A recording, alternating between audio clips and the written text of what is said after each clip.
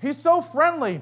You know, and here's the thing. He calls himself the friendly atheist, and he wants us banned off all these platforms. Well, here's what I would say. This guy actually is the hate preacher. He calls us hate preacher, Pastor Thompson, hate preacher, Pastor Roger Jimenez.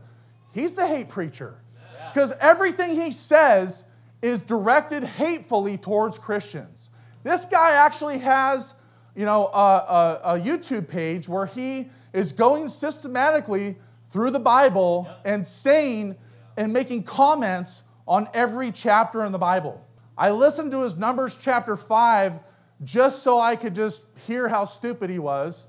And of course, he's using the NIV. You know, he's basically saying, well, I don't hear anti-abortionists, you know, this caveat from Numbers chapter 5 that their women will have miscarriages. You know why? Because that's not what the Word of God says, you idiot. Why don't you get yourself a King James if you're actually going to make some commentary?